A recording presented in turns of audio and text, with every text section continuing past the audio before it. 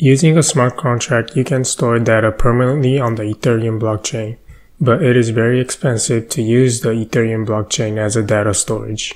Today, the price of Ethereum is $171, and storing 1 megabyte of data would roughly cost you $1,100. In this video, I'll show you how to write a simple contract to store arbitrary data on the blockchain and briefly go over an alternative way to store large data. Variables in Solidity are stored in one of the three locations. Storage. This is where data can be permanently stored, and these variables are called state variables. This is like your hard drive.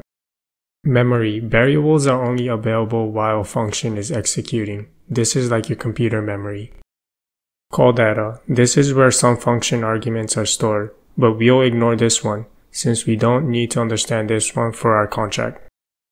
For example, variables declared here inside the contract but outside the functions are state variables, and they'll be stored onto the blockchain. Variables declared here inside the function are only available during function call, and they won't be stored onto the blockchain. Functions in Solidity can be categorized into two types. Functions that create transactions on the blockchain and functions that don't.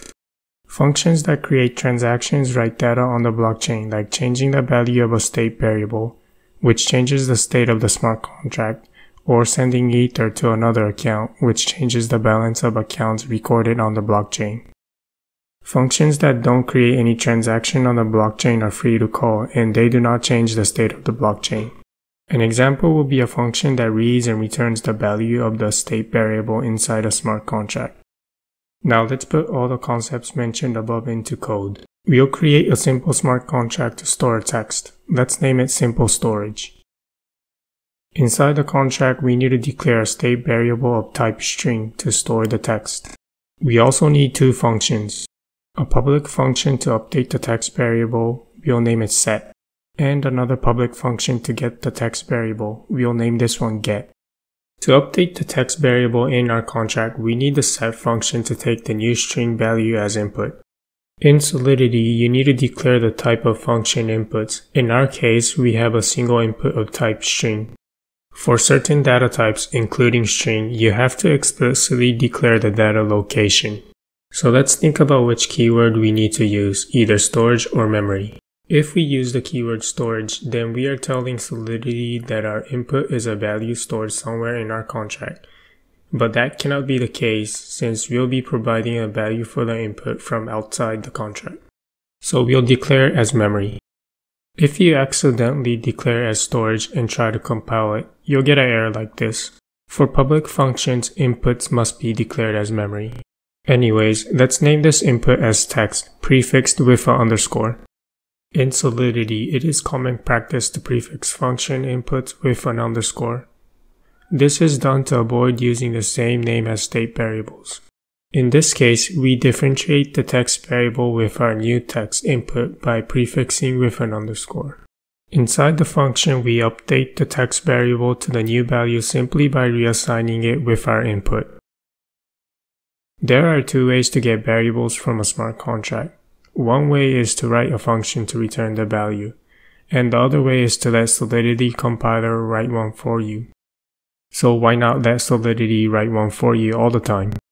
Well, there are cases when it's better to write your own. For example, you might want to return multiple values from a single function call instead of calling two separate functions. I will explain this in a future video. Okay, so let's go over the first way of getting variables, writing our own function.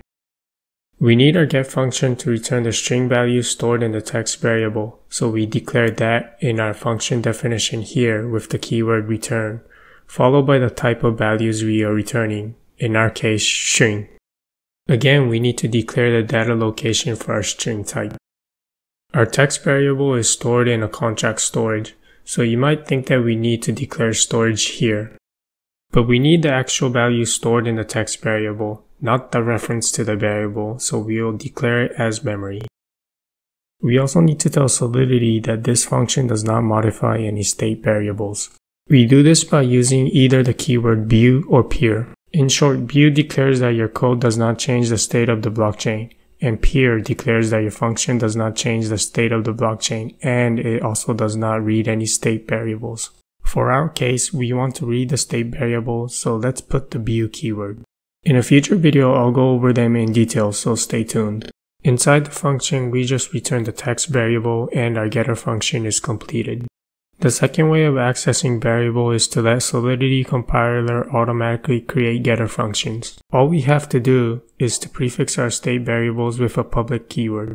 After we compile and deploy our contract, you'll see that we have access to public state variables by executing the function with the same name as our variable. Now let's compile it and test the contract. Make sure that the compiler is compatible with the version defined in our smart contract. Compile and then deploy it. You can see here that we have three functions: set to update the text variable, get to get the value stored inside the text variable. We also have a function with the same name as our text variable. This is the function that was automatically created by the compiler. We can update our text stored in the smart contract by calling set. Notice here that a transaction was created. Also notice here that our account has spent some Ether. If you hold any real Ethereum, don't worry. It didn't spend any of it from your wallet. This is just a simulation. We can verify that our text value was updated by either calling get or text. Earlier I mentioned that storing data on the blockchain is very expensive. One way to go around this problem is by using IPFS. In short, IPFS is a peer-to-peer file storage and anyone can access data by knowing the hash of the data. So when you upload your data to IPFS, you get a hash back, which is the location of your data. And in our smart contract, we store the IPFS hash. In this way, you accomplish two things: store a large amount of data for cheap, and use the smart contract to let everyone know where your data is stored. Let me show you a quick example. Here we have an image of a cat that's been already uploaded to IPFS. We copy the hash of this image. Next, in our contract, we store the hash. Now anyone can download and see the cat image by first reading the IPFS hash from our contract, and then accessing IPFS at the hash. In this video, we talked about smart contract storage. Variables are stored in three locations: storage, memory, and call data. But in most cases, you only need to consider storage and memory. Variables stored in smart contracts are called state variables. Functions can be categorized into two groups, ones that create transactions on the blockchain and ones that don't. Functions that don't create any transaction are declared with the keyword view or peer. Functions that do create a transaction write data on the blockchain, like updating the value of a state variable stored in your contract. Solidity automatically creates functions to return the value of public state variables. Storing data on a smart contract is expensive, and by using IPFS, you can effectively save a large amount of data on a smart contract. I'm gonna wrap up around here. Thanks for watching, and I'll talk to you later.